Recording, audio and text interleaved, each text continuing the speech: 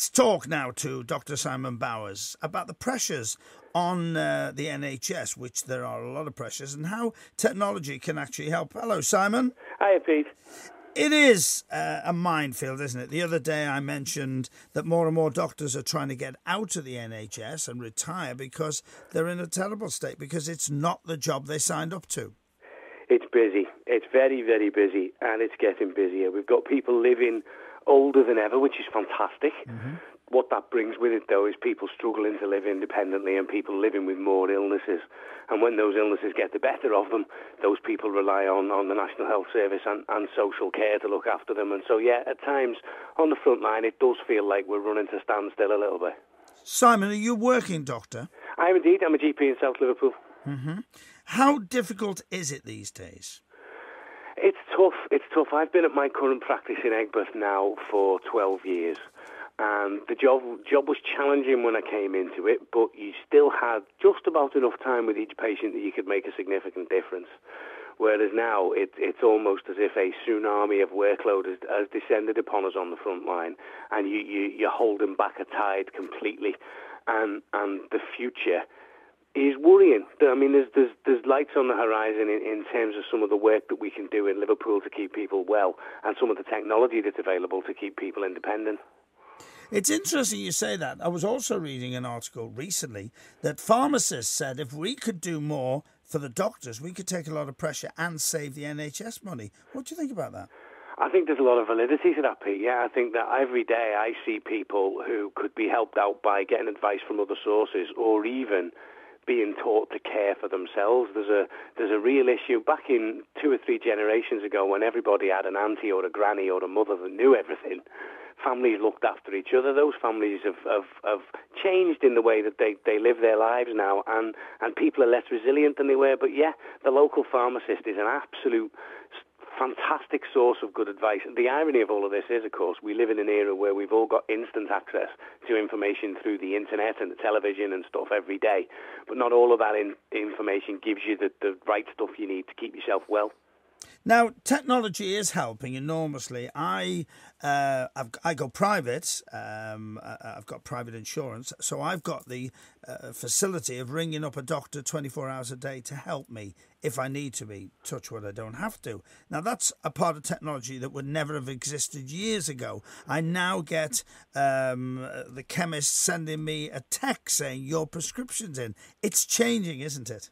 It certainly is, and you don't need to go private to benefit from some of the new technologies that are available. Yeah, I mean, the good news for the NHS patients in Liverpool is that Liverpool now has more people than any other city in the country, more NHS patients benefiting from use of technology in their lives and in their homes. And it's about time too, Pete, because this is stuff that a lot of us take for granted in our lives, but it's only just starting to make a real difference in healthcare now. So give us some examples.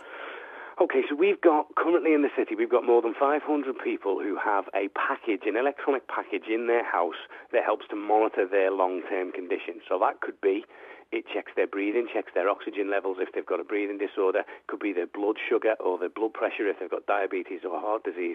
And those readings are sent back electronically to our call centre, to our triage centre, where the NHS can look at them and make an educated decision as to whether actually this patient is deteriorating, we need to get a health professional to their house quite quickly.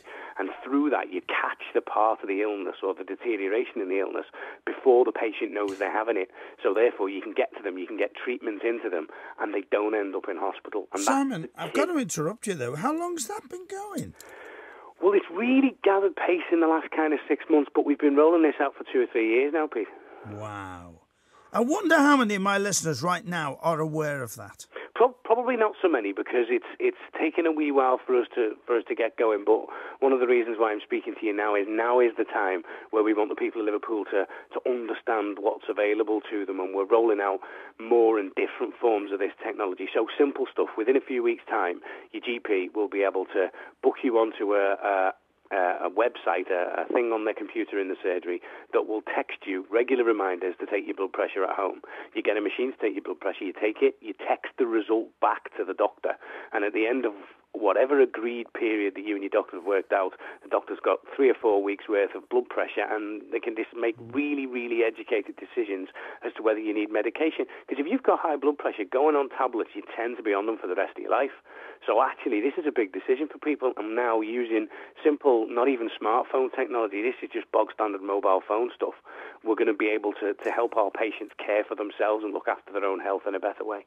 I'm talking to Dr. Simon Bowers, who's making an awful lot of sense. The only thing that jumps to my mind there, Simon, is there will be listeners now saying, but I can't do that. I can't do this technology. There are people scared of it, aren't there?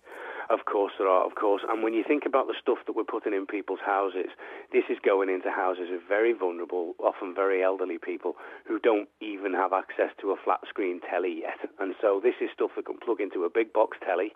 The controllers can be big, colourful red buttons that look a bit like they come from the 70s, but they work superbly well with people who aren't native, who aren't used to using this technology. But if you think about widening it, Liverpool has one of the worst levels of admissions to Alder Hey Hospital for children with uncontrolled asthma. Well, kids are so good at this technology. If we can get an asthma app onto every smartphone of every kid who's got asthma in Liverpool, then think of the potential benefits for picking up their disease before it goes off and gets more serious. Interesting you say that. I was involved with the campaign recently to try and stop smoking, which, as you know, is one of the major things that we really need to do. And I've got the NHS app on my phone, which I pretended I smoked 20 a day and put it into the app. And I've saved something like £6,000 since I've given up. But that is helpful. If I'd have been a smoker, to see that amount of money, thinking what I could do with that money. So, yes, it is important, isn't it? It is absolutely, and part of what we need to do in this city to turn around the pressure that the NHS is under and make Scousers healthier as people is to get the right advice out of them. And you know what? It ain't rocket science, Pete. Simple stuff about physical activity. If you do half an hour's more physical activity a day, and that's not exercise, that's not going to the gym, that's just walking. You can manage that every single day. So get off the bus 2 steps early or leave the car at home a couple of days a week.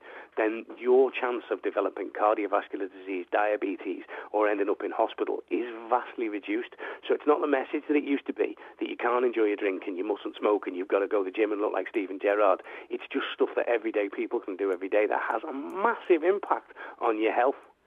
Now, you just reminded me, I did a video down at a thing called the Smart House at the Liverpool Museum. Yes. Is that still there? It is indeed, and what this is branded as in the NHS in Liverpool is more independent, MI, it tips off the tongue quite nicely.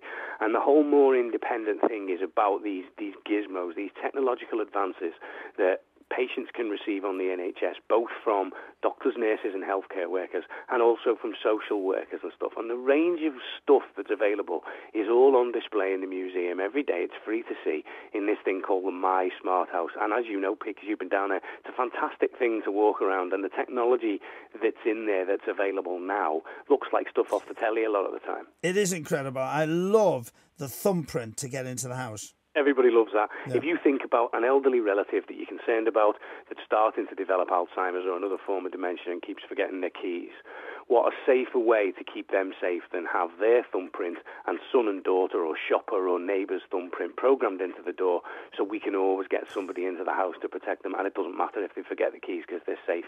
And the wonderful thing is, people should actually go down to the museum and see this. First of all, it's a great museum if you've not been down. It's free of charge. So is the Smart House. And they should look, because they'll be shocked, won't they? They would, and it's not just high-tech stuff. There's a little plastic bath plug that stops you from flooding your house. Yep. So it empties the bath when it reaches a certain pressure. Simple things like a 1-cup kettle. We get a number of admissions to hospital with older people who've burnt themselves with a kettle, filling it too much and not being able to hold it. So a single 1-cup kettle, talking recipe books. There's all kinds of stuff there, and I suppose it's not just about some of this stuff being available on the NHS. This is stuff that worried families can buy for their relatives through more independence if they go and see it at the Smart House.